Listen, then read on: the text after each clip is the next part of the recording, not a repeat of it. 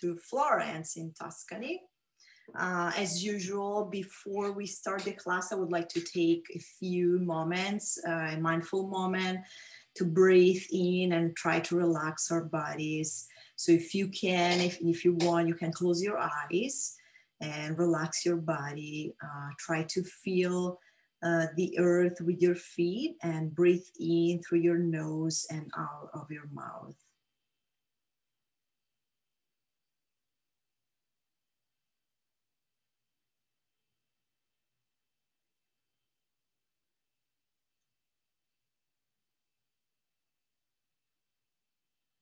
Be aware of your body and everything that surrounds you.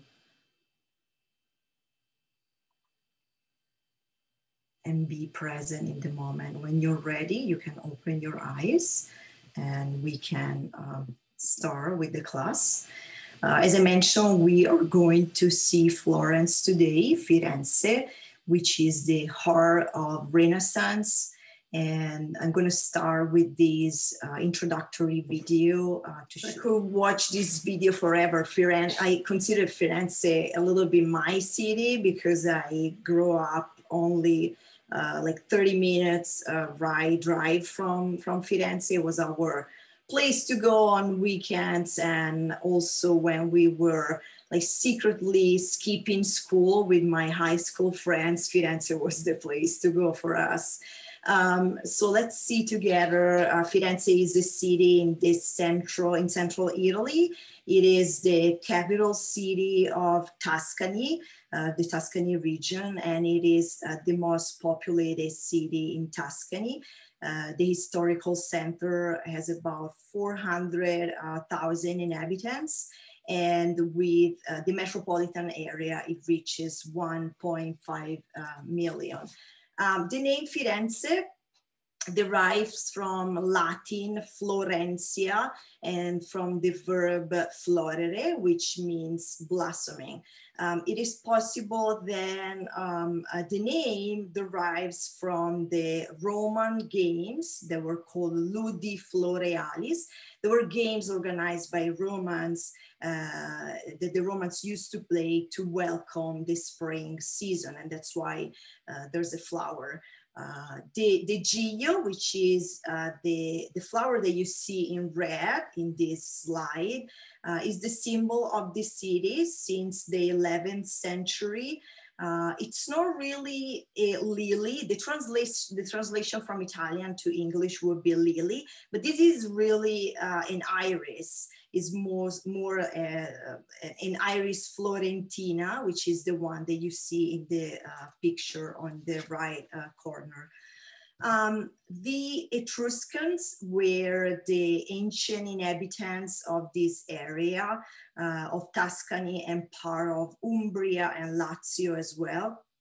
They were already in this area in the 8th century BC, but the present Firenze, the present city of Firenze, was established by Julio Caesar himself in 59 BC as a settlement for his veteran soldiers. And it was originally named Florencia, as we mentioned already. Because it was an army camp, the city had the two main perpendicular roads called Cardo and Decumano that you can see in the picture on the upper right corner, intersecting in what is today Piazza della Repubblica, Republic Square. The city was under the Roman Empire and over the centuries experienced turbulent periods, especially after the German barbaric invasions, when it was conquered by the Ostrogoth first and then by the Lombard in the 6th century. In 1774, Firenze was conquered by Charlemagne and became part of the Duchy of Tuscany, which at that time had the city of Lucca as a capital. In the Middle Ages, in 1100s, Firenze was a city-state, what it's called in Italian a comune, which is basically like a modern township, the primary resources for Firenze at the time were the river Arno, which was providing power and access to the city, and the trade route into the Mediterranean Sea. For the international trade, of course. The city became the principal center of continental Tuscany at that time, with a population of over 30,000 people. Firenze, unfortunately, was devastated, as many other cities we saw already for Venezia, by the Black Plague in 1348. It seems like the plague at that time reduced the population by over half, which is a big number. Textile industry and later banking, we'll see, especially with the Medici family, were the two main activities in the city. About 1/4 of the population worked at the time in the city's wool industry. Merchants began to organize themselves in corporate association around 1182. And the population continued to grow, especially because of immigrants coming from the countryside.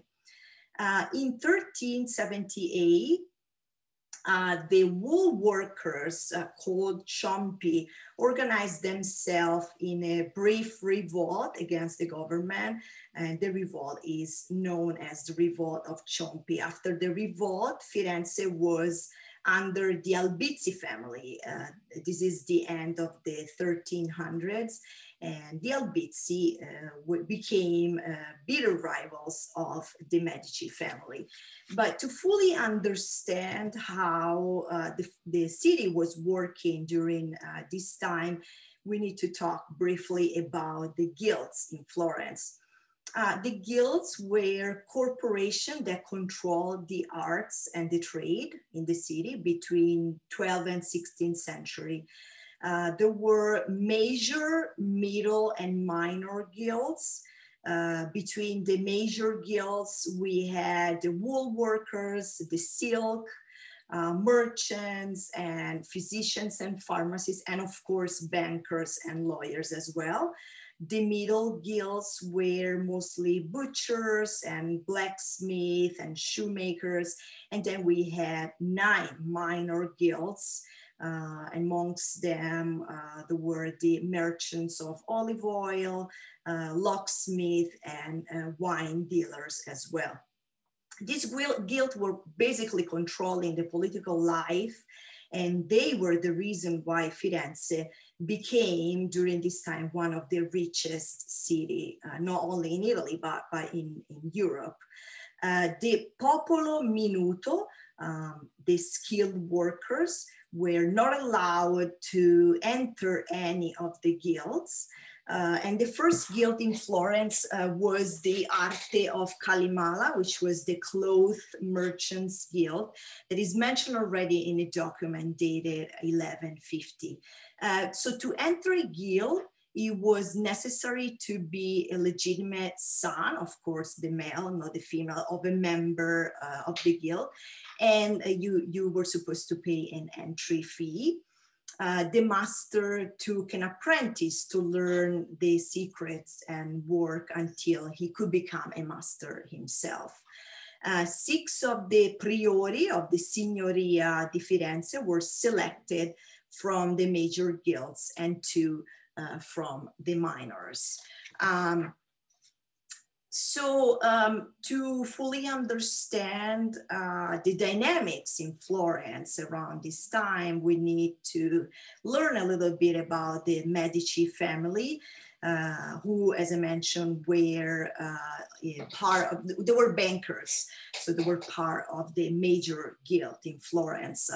So the Medici was an Italian banking family that became also a political dynasty starting in the 15th century. The Medici Bank was the largest in Europe during the 15th century and surpassed the Bank of Siena, which before was the leading bank in Central Italy until the rise of the Medici. The Medici were able to connect to most other elite families in Europe with marriage of convenience. And this is also one of the reasons for the rise of this powerful family. The Medici Bank was created by Giovanni di Bicci de' Medici, but it was with Cosimo, Piero, and Lorenzo that the family was able to rule the city for over 100 years and become really, really powerful. Keep in mind that the Medici family produced also four popes of the Catholic Church: Leone X, Clemente VII, Pio IV, and Leone XI, and also two queens, Caterina de' Medici and Maria de' Medici. Caterina married King Henry II, and Maria was the second wife of Henry IV of France. So the Medici family also were patrons of the major artists working in the city at the time, like such as Brunelleschi, Botticelli, Leonardo da Vinci, and later Michelangelo and Raffaello, and also a famous scientist like Galileo Galilei. In these three pictures that I put in this slide, you can see on the top right corner, Eleonora de' Medici with her son Giovanni by Bronzino. It's a beautiful portrait. And then on the left, you have Ghirlandaio with the portrait of Piero de' Medici. And on the bottom right corner, you see the portrait of Giuliano de' Medici by Botticelli. Let's watch together a brief video about this very powerful family. So when we mention Florence, it always comes up, the definition of being the heart of Renaissance. But so what was really Renaissance? Renaissance was a cultural movement that profoundly affected not only Italy, but Europe in general. The word Renaissance comes from French, and it means rebirth. And it really represents the rebirth of the modern world as we know it. There's a substantial change between Middle Ages and Renaissance. So now God, it's no longer the only center of the universe, but his creation, man, is now the focal point. So the best way to celebrate God is to use the talents that God gives us. And this is a philosophy that is called humanism. The Renaissance scholars were mostly interested in recovering and studying ancient literary texts from Latin and Greek culture. So authors such as Cicerone, Livio, and Virgilio were rediscovered and brought back into the Western European culture. In architecture, we see these very balanced buildings with domes and columns and arches that were typical of the ancient world. In painting, we see realism taking over symbolism that was typical of the Middle Ages, and we see human emotions coming through. In general, man moves from under the shadow of the church and express an optimism and confidence on the new age. And he relies more than ever on science. Think about all the mathematical rules that are applied in art during this time. First, the linear perspective that was born with this movement in Italy. So we see in general an explosion of innovation, and families like the Medici showing their civic pride, commissioning splendid art to these very creative artists that they were living in town, in the city. For many scholars, Renaissance was born in Florence in late 14th century with the writing of Dante Alighieri, in particular with the Divine Comedy that Dante wrote. So Dante Alighieri was a poet, a writer, and also a political activist. He was born in 1265 in Florence. The Divine Comedy, it's his masterpiece, and it's a very long poem that Dante began to write in 1308 and complete writing in 1320.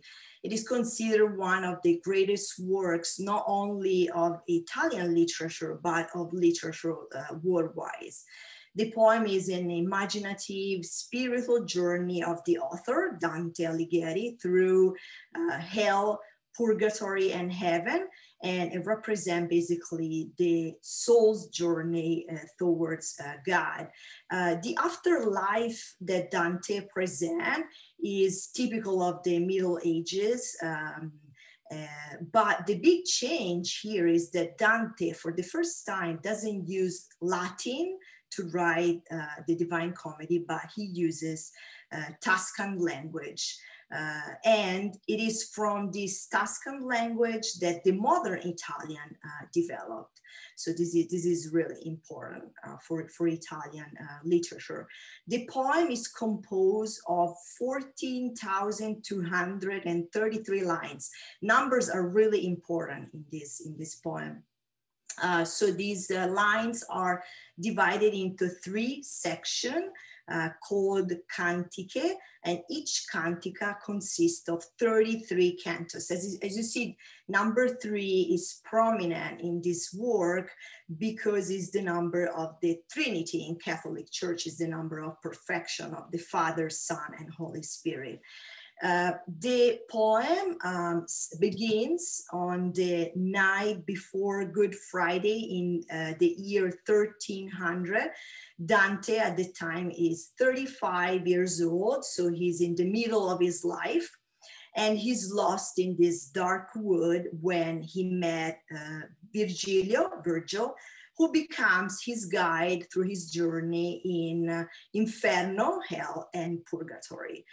So the beginning of the poem, it's very famous. In the midway upon the journey of our life, because as I mentioned, he's 35 years old at the time, I found myself within a forest dark, for the straightforward pathway had been lost. So allegorically, the Inferno represent the Christian soul scenes for what really is. So in the Inferno, we have all the sinners. Dante put in the Inferno all the sinners. In purgatory, there's people who use love in an improper way. And then in Paradiso, in paradise or heaven, Dante is able to finally see God. He cannot express this view with words, but he's finally understanding the mystery of Christ as a divinity and as a human as well. So in Paradiso, Dante has another guide. His muse, his love, Beatrice, guides him through all the cardinal virtues. So after these parentheses, I want to go back to the history of the city on more modern and recent times. In 1532, the Medici became Dukes of Florence, and in 1569, they became Grand Dukes of Tuscany. In 18th and 19th century, with the extinction of the Medici dynasty, Tuscany was included briefly under the Austrian crown. Between 1801 and 1807, Firenze was the capital of the Napoleonic Kingdom of Etruria. In 1807, Tuscany was under France until the fall of Napoleon in 1814. In 1861, Tuscany became a region of the Kingdom of Italy. And in 1865, Firenze became the capital of Italy after Turin and just before Rome, which became capital in 1871. During the Second World War, the city experienced 1 year of German occupation, 1943 to 44. And unfortunately, when the Germans were retreating, they decided to demolish all the bridges along the river Arno. Luckily, they decided to spare Ponte Vecchio, and I'm going to tell you when we're going to talk about Ponte Vecchio next class, and I'm going to tell you there's a nice story around it. Firenze was liberated on August 4th, 1944. In more recent time, Firenze in 1966 was devastated by a terrible flood from the river Arno. It was November 4th, 1966. I don't know if you remember like reading or like watching videos about this terrible flood. This was the worst flood that in the city history. There was one back in 1333, but this one was devastating for the city. The highest flows of the river Arno are generally in spring or in fall every year. So November, it's a scary month for many cities in Italy. On November 4th, 1966, after a very long period of steady rain, the dams of two towns, Levane, which is my hometown, and La Penna, they're both towns in the valley of the river Arno, began to discharge an impressive quantity of water towards Florence. And around 4 a.m., the engineers of the two dams, they were afraid that the dams would burst, and so they opened the dams, and so this massive quantity of water reached Florence at a speed of 60 kilometers per hour. As you can see from this picture, from this scary picture, at 9:30 a.m., Piazza del Duomo, where the cathedral, the baptistery, and the Giotto's bell towers are, was completely flooded. At its highest, the water reached over 6 meters in the Santa Croce area. The flood, of course, had a major impact on economic and cultural life in Firenze. There were not really emergency measures in place because, as I mentioned, the last big flood in the city was dated back to the 1333. So there was no memory of anything that bad. So there were no measures in place. So unfortunately, over 100 people died that day. Over 5,000 families were left without a home. And there were serious damages to artworks in general. 3 to 4 million books and original manuscripts were damaged, as well as 14,000 artworks. Amongst them, more than 1,000 went completely lost. The symbol of the flood in terms of artwork is the crucifix by Cimabue that I'm sure you saw in many videos and articles related to this terrible flood. But something beautiful also came from this terrible flood. Volunteers from all over the world, this country included, mostly college students, arrived to Florence to save what they could. Because they were working constantly on mud, they were called the mud angels, gli angeli del fango. And they came to Florence knowing that Firenze doesn't belong to Tuscany, doesn't belong to Italy, but Firenze belongs to the world. And so they help in every possible way. And new techniques were also created during this time from the main Italian institution for conservation. The one in Florence is the Opificio delle Pietre Dure. And thanks to the opificio was invented the technique where you detach the fresco from the wall. It's dated back to this dark time of the history of the city.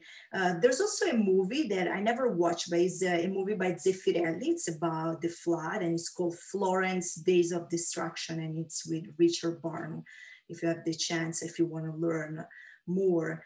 So now I'm going to show you a slideshow with original black and white pictures of the aftermath of this terrible flood, where you will see these mud angels trying to save what they will to do it.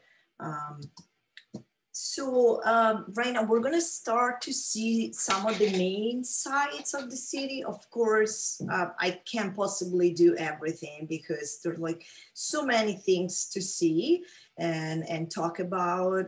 So I'm going to focus mostly on the Piazza del Duomo, where you see the beautiful Cathedral of Santa Maria del Fiore with the Baptistery and the Giotto Bells Tower. And then I'm going to do the Palazzo Vecchio or della Signoria. And we're going to walk together inside the corridor by Vasari, the Corridoio Vasariano, that connects Palazzo Vecchio to Palazzo Pitti. So we're going to go through the corridor visiting the Uffizi Gallery. We're going to talk about Ponte Vecchio, and then we'll end in Boboli's Garden and the Palazzo Pitti. All right, so we are going to start with the Baptistery, also known as Baptistery of St. John, is a religious building across the Cathedral of Santa Maria del Fiore. Is one of the oldest buildings in the city, was constructed between 1059 and 1128. At that time, I think this is mostly an Italian tradition. You could not enter the church if you were not baptized. And this is the reason why the building is separated from the cathedral. The octagonal shape, however, was very common for baptisteries for many centuries. The baptistery is famous for this Romanesque style of these polychrome marbles that you see in the facade, but is mostly famous for the 3 sets of bronze doors with relief sculptures. Andrea Pisano designed the first set in 1329, and then in 1401, Lorenzo Ghiberti won a competition to design the doors for the north side. In this competition, finalists from the same competition were Brunelleschi, Donatello, and Jacopo della Quercia. It took 21 years for Ghiberti to complete these doors, also because he was using a very particular technique to gild the bronze. He was using mercury, so a very dangerous chemical, as we know now, but they didn't know at that time. In 1424, Ghiberti received a second commission for additional doors in the east side of the baptistery. Michelangelo referred to this door as fit to be the gates of paradise. And from that moment on, this is the name that the doors are known by. The doors you see now are copies of the originals were moved in 1990 inside the Museum of the Opera del Duomo, where they were recently restored by the Opificio, which is the Conservation Institute in Florence. It took over 20 years to restore the doors because of, as I mentioned, of the particular technique of Ghiberti using the mercury and for other reasons like At one point they ran out of funds. So it took literally 20 years to restore these beautiful doors. The baptistry is crowned with magnificent mosaic ceilings. Works on mosaic started in 1225. They were made by a Franciscan friar, Jacopo Torriti. There's an inscription inside the baptistry, so thanks to that we know the name of the artist. As you can see from the mosaics, Jacopo Torriti was trained in Venezia and was strongly influenced by Byzantine art. A curiosity is that Dante Alighieri and Giotto were both baptized in this baptistry. Next to the baptistry, in the same piazza, in the same square, we have the Giotto's bell tower, Campanile, which is a freestanding bell tower next also to the Cathedral of Santa Maria del Fiore. The tower is in Florentine Gothic style, was designed by Giotto himself. Giotto was in fact nominated successor of Arnolfo di Cambio when he died in 1334. But at that time, Giotto was already old. He was 67, and at that time was considered already pretty old. And the first stone of the baptistry was laid in, of the bell tower was laid in 1334, and the tower was finished much later in 1359. It's 278 feet tall. Giotto died only after 3 years in 1337. So he was only able to finish the lower level of the tower with marbles and reliefs in these hexagonal panels. Giotto was succeeded by Andrea Pisano in 1343. So the hexagonal panels that you see in the big picture on the left depict the story of mankind from the Genesis. Some of these panels are from Giotto, others are from Andrea Pisano. Pisano is completely responsible for the second level of the tower with the statue of the prophets. And then the 3 top levels were built by Francesco Talenti. Speaking about mathematical rules applied to architecture, the tower was built with a trick. So each level is larger than the lower level. So if you look at the tower from the bottom, it seems like the tower is exactly equal in size, and that's what the architect of the tower were able to do using mathematical rules. Next to the tower, to the campanile, we have the beautiful, iconic Cathedral of Firenze, Santa Maria del Fiore, which is a Catholic church. It was begun in 1296, is in Gothic style, and it's the first design by Arnolfo di Cambio, and that was completed much later in 1436. So it required almost 2 centuries to finish the church with the famous dome by Brunelleschi. The cathedral was built on the side of Florence Cathedral dedicated to Santa Reparata, which is the ancient structure of the church, which is dated back to the 5th century. The main idea was to build a huge cathedral to show all the appreciation to God, but to also show the power of the city of Florence. The cathedral was going to be built to feed 100,000 people. They fell short on this goal, but it looks like in the cathedral you can feed 3,000 people, which is a humongous number. And they managed to create this extraordinary building.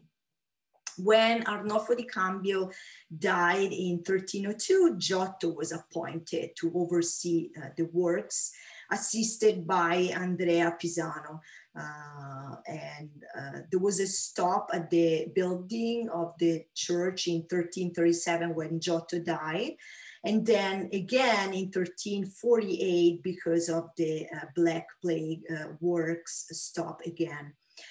A very important date connected to this church is 1418, when it was announced an architectural design competition to build the dome. So until this moment, the church had this humongous hole because nobody could come up with the solution to cover the dome, to build the dome of the church. So again, Ghiberti and Brunelleschi participate to this big competition, and this time Brunelleschi won. At that time, Brunelleschi was also very supported by Cosimo de' Medici. So why the church is called Santa Maria del Fiore? The ancient church was called Santa Reparata. So they changed the name probably because of the Florentine iris, because the iris, the flower, is the symbol of the city, and then the church is dedicated to the Virgin Mary. So that's why the name Santa Maria del Fiore. The cathedral, as I mentioned, is built on Gothic style with these polychrome marbles. They're beautiful. They're like colors from green to red and white, all marbles coming from the area of Carrara, which is in Tuscany. These marbles repeat or the already existing bands on the walls of the earliest Battistero and the Giotto's tower as well. The facade, the original facade, was begun by Giotto, but was then the collective work of several artists like Andrea Orcagna and Taddeo Gaddi. The original facade, unfortunately, was dismantled completely in 1587 by Bernardo Buontalenti and was redone completely. And the actual facade that you see today was completed in 1887, and it mimics, again, the Tuscan Romanesque style of the building next to it. The church also has 3 bronze doors. They're dated later, the end of the 19th century, and they tell stories of the life of the Virgin Mary. On top of the facade, we see statues of the 12 apostles, within the middle, the Madonna with Child.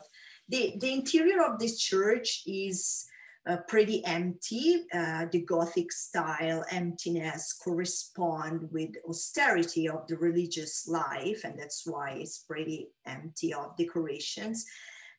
Many decorations got also lost or moved inside museum later. The cathedral is built as a Roman basilica with the wide central nave and the base forming what is called a Latin cross. The church measures about 90,000 square feet, so it's really big, and it's still today one of the largest in Italy. This church has beautiful stained glass, 44 windows, which are the works of some of the greatest Florentine artists of their time, such as Donatello, Ghiberti, and Paolo Cello. And in the church, you can also see the crypt that you see in the bottom right corner of this slide, which is the original Santa Reparata structure that is dated back to the 5th century. The church has also beautiful mosaic pavements with geometrical patterns. There's a clock. The clock is in this slide on the right upper corner. That was designed in 1443 by Paolo Uccello, is a fresco, and in accordance with the Ora Italica, where the 24 hours of the day was at sunset. So it's a beautiful clock. The frescoes in the dome are by Giorgio Vasari. They're dated 1572, 79, and tell the story of the Last Judgment. We know that Brunelleschi wanted the dome to be decorated with mosaics, but then that never happened. Let's see, let me check the time. Okay, I think I'm gonna stop right here because next time I want to see with you. So I'm gonna show you briefly a video of everything we talk about now. And then next time we're gonna see the cupola. Next time we're gonna see the dome. And we're going to see how Brunelleschi, who didn't have any formal training as an architect or an engineer, was able to build the dome. So if you have any question, please.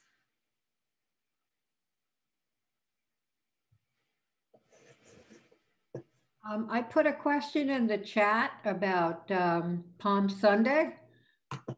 Yes, just a second. I need to stop sharing. Something is not working. I can read it to you if you want. Yes, please. Okay. So when we were in Italy on Palm Sunday, there were two things going on. One was they were having a fishing contest on the Arno, and we wondered if that was an annual event. Is it something that they do every year that you know of? Interesting. I didn't know anything about that. We were teasing each other because we said, when we go back to the hotel, don't eat the fish. It's not the cleanest river in the world. No, I would never eat a fish from the river Arno, honestly. They told us that it was a contest and it was an annual event. But also we went to church for Palm Sunday and they didn't distribute palms, they distributed olive branches. Yes, yes, that's exactly what we do in Italy. It's the symbol of peace. So that's a tradition in Italy. You do it on the Sunday before Easter. Yeah. So I wonder how it became palm in the United States if Italy, you know, does the olive branch. Very good question. Yeah. Yeah. I don't know. Anybody knows? I have to look it up. Yes. I'm sorry. I can't stop sharing for some reason. Something is not working. But it's good. I have a question. Yes. I have a question. Yes. Are you going to discuss the southeast area where the heel is, the Apulia section? So I'm not going to do that during this class, but hopefully if Michelle is okay with that, I can do another session in the winter where I'm going to do the south of Italy. Okay, great. So next time we're going to do Florence again, and then we're going to do Rome. Benedetta, yes. What did they do with all of that mud? What happened to it? I have no idea. Probably they brought the mud somewhere in the countryside, I guess. I don't know. It was like a disaster, a complete disaster. But I think they were bringing the mud somewhere with like huge trucks, probably like far away from the city. Benedetta? Yes.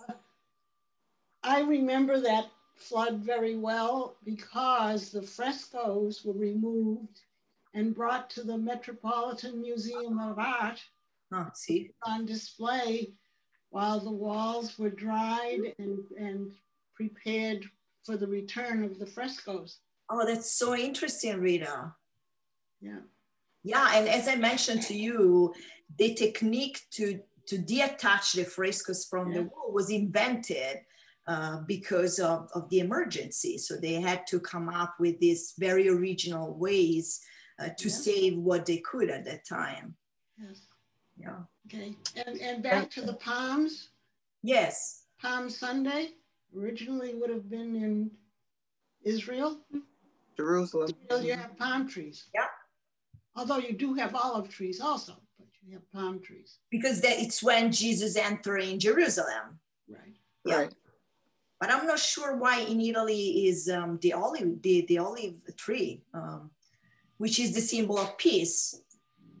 Yes, and there are olive trees in Italy. Yeah, oh, yeah, yes. I think originally in Italy, they replaced the palm. This is Sharon.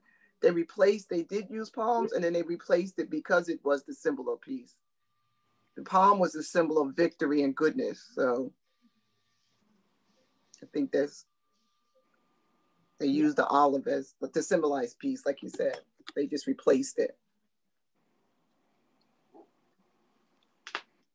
Has the number of residents gone down in Florence like it did in Venice?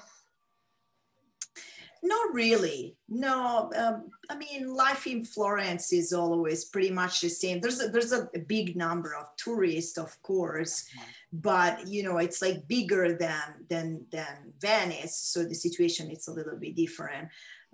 So no, it's pretty much this is growing probably if you consider the countryside and everything. Definitely, no, it's not the case in Florence. Thank you. When they built that tower, why did they have to make it different widths to make it look equal? Why didn't they just build it equally? There was like, you mean the trick that they built like level to look at? Yeah, it was just, you know, a trick that to trick the eye.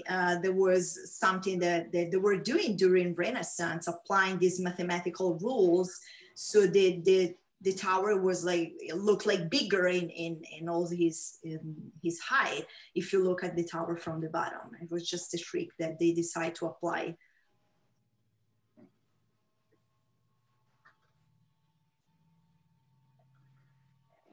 One more question. Why did they change the capital from Florence to Rome? Well, probably because then the government was the building of the government were all in Rome, and so they decided to move it to Rome for that reason, and because of the history of Rome itself. So first it was in Turin, then in Florence, and then in Rome. Thank you.